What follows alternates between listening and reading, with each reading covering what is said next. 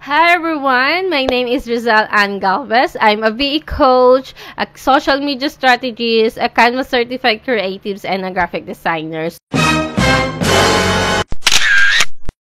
So in this segment, I will teach you how to upload your video overview in UpWork. So let's start. First, I want you to go to your YouTube account.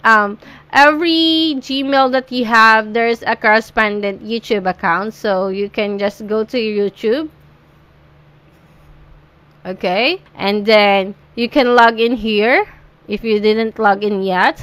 After that, click this icon, create a video or more, or then hit the upload video here. So it will pop out here, and then select the file or the video that you want to upload in UpWork. So I will just have this one as an example. And then after that, you can change the title with your name so the client will remember you, and a little description about yourself or skills that you have that may contribute to your client. You can also upload a thumbnail. You can create your thumbnail in Canva by using the YouTube thumbnail template.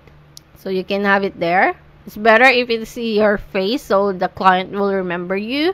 And then once you're done, you can hit the next and next again, and then set it as public here, and then copy your URL, copy the link, and then hit the publish. Once you hit the publish and you want to copy still the link, you can see it here on your videos. There, just click that, and then you have it here. Okay. Once you're done, you can go to your profile here and then click the place video and then paste the link that you have.